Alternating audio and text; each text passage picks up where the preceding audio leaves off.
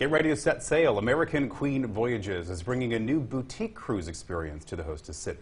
WSAV News 3's Daisy Kershaw was there for a look at the new cruise ship. She tells us more about its impact on local tourism. Welcome to Savannah.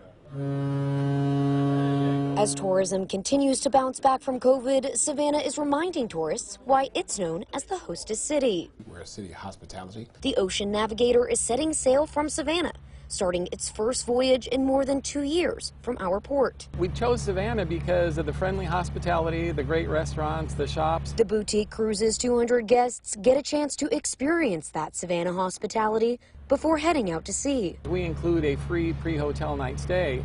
That has the added advantage of flying people in early so they get to stay at your local hotels, eat at the local restaurants. Savannah businesses will benefit from the added exposure. They'll be enjoying the shops and restaurants and retailers throughout the area. A number of the retailers that I've spoken with are very, very positive about it. Since the pandemic, it hasn't always been smooth sailing for local establishments. A lot of small businesses are still getting back on their feet. So this is another shot in the arm and another boost for them to be able to do that. Setting sail and boosting sales. Historically speaking, our guests spend about $180, per couple in the local shops and everything. Mayor Van Johnson says the ship is offering a unique opportunity for visitors. This is a very unique clientele that they're reaching, but most importantly, people who have the opportunity to actually be in our city, visit our city, experience our city before they take off. Daisy Kershaw, WSAV News 3, on your side.